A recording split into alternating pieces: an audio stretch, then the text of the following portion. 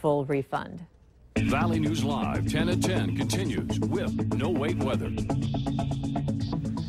So I think we're getting used to this. Temperatures 30 to 35 degrees above where they should be this time of year.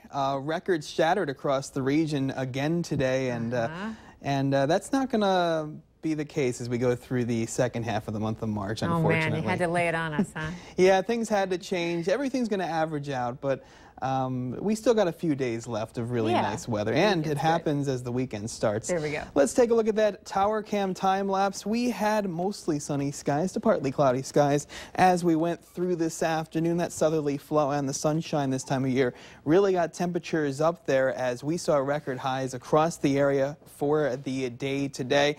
Record highs of 63 in Fargo and at Grand Forks.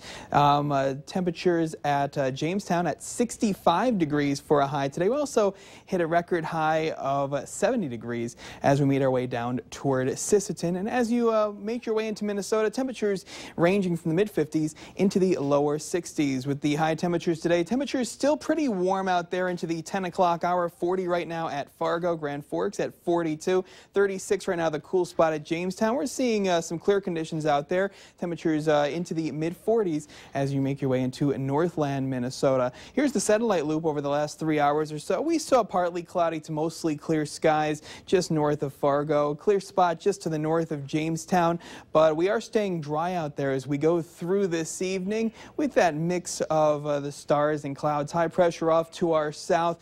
A very strong southerly flow is getting temperatures up there. With that sunshine today, we did see those record highs. We're tracking a low pressure system just off to our west that will get into our forecast area as we go through Saturday night into Sunday, and that will change things for us. But we're still tracking all that rain that's falling into portions of Mississippi and Alabama, reaching back into Texas, quiet into the northeast and into the Rocky Mountain states.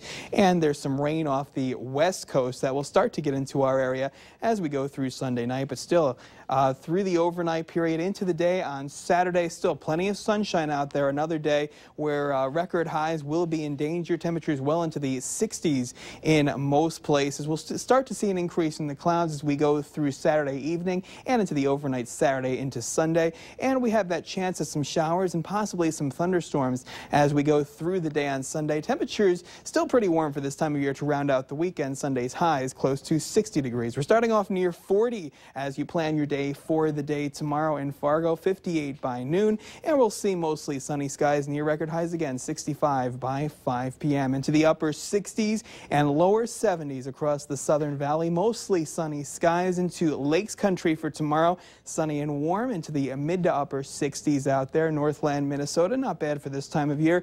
Temperatures into the upper 50s and lower 60s into the Northern Valley, sunny and warm temperatures, close to 60 up north and closer to 70 as you make your way further south. Now extending the forecast for the day on Sunday, a chance of some showers and thunderstorms, high of 59 degrees. We're going to stay dry on Monday, a partly cloudy high near 60, then 50 on Tuesday, a 40% chance of rain showers turning breezy with a mix of some rain and snow showers for Wednesday, a high near 40, and a slight chance of some flurries or snow showers both Thursday and Friday, but temperatures are going to be near normal for this time of year into the low to mid 30s. So no more 60s after that. The trend does show much cooler air coming for the 3rd and 4th weeks of March. So enjoy this weekend. We're going to be back to normal later on this week. We could be driving through some snow also. Yeah, at least 4 good days out there. Yeah, I mean, 4 it's all good. fine this time of year anyway, right? Yeah, things start to change on Tuesday. So we have this weekend and the start of next week. All right, thanks, Justin. Yep.